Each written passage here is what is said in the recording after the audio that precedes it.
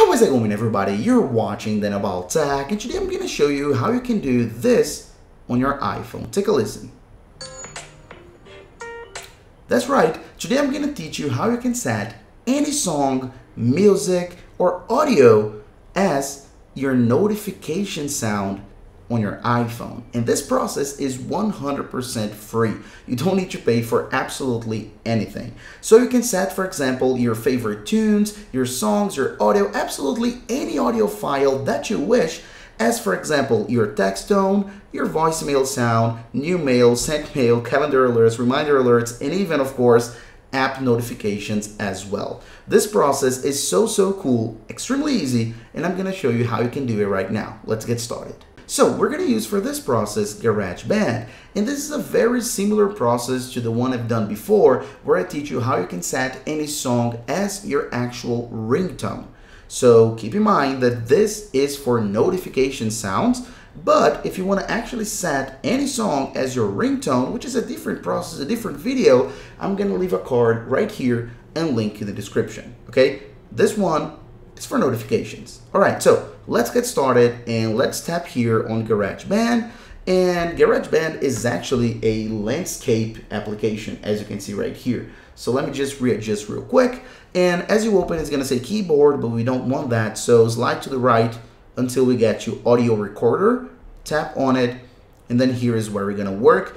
Don't worry, this looks a little bit scary, but the process is super easy and I'm gonna do it step by step with you, okay? So first thing you're gonna need to do is tap on the little metronome right here, as you can see, which is highlighted in blue. Tap on it, it needs to be white, okay? Then tap on the little brick wall icon, which is the third icon left to right, as you can see, and then it's gonna flip and show us a timeline. That's what we want. And then we're gonna actually tap on this little loop icon right here, tap on it, and then we're gonna see files. Maybe on yours is actually gonna be on this screen right here. No problem if it is, just tap on files right here.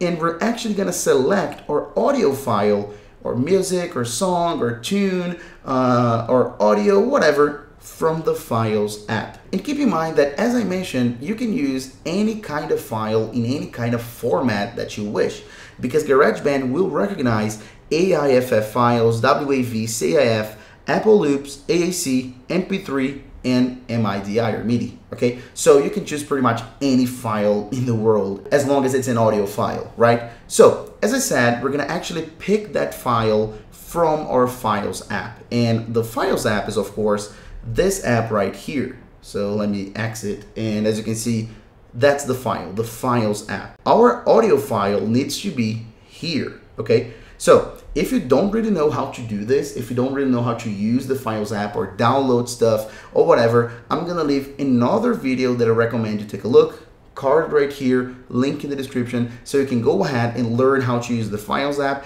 and download stuff from the internet as well. Because naturally, you're gonna need to get that audio file from somewhere. Maybe you're gonna download it from the web, or maybe you're gonna transfer it from other devices that you have.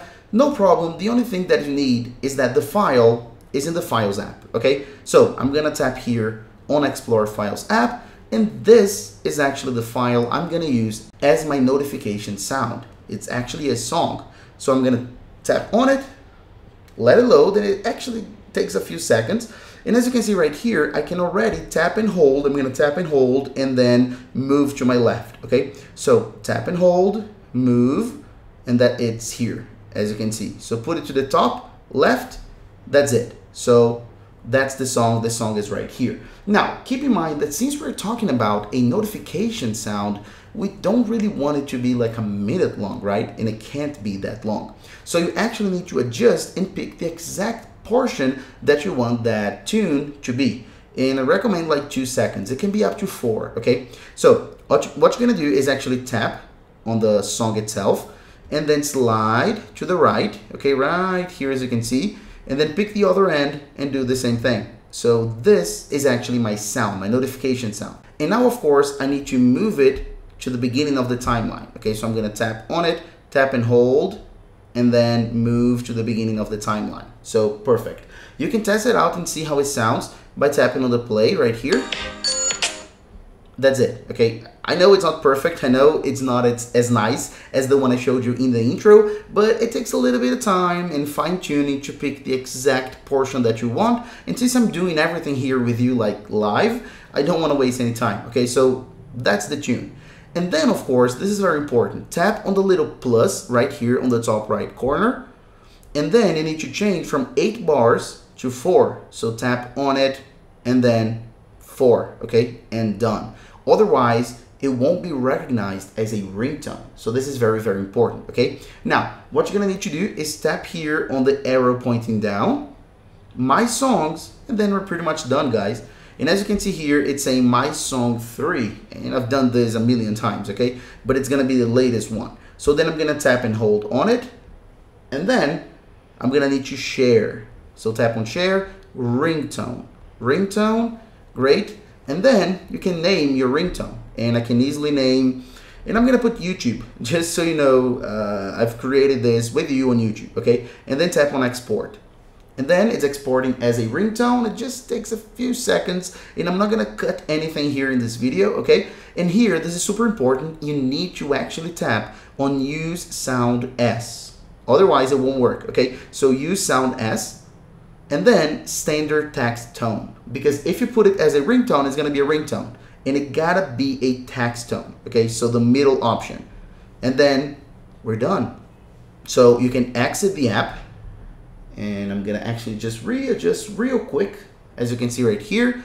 And then I'm gonna go ahead here, open my settings, sounds and haptics, and then text tone, and then here, YouTube. So tap on it, once again,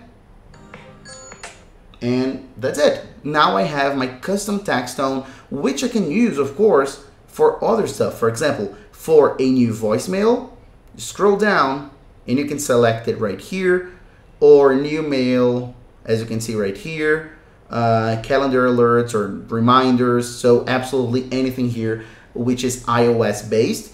And also some applications will actually follow this as well. So as you set here, this tone for text tone here, other applications will recognize it and follow this exact same tone.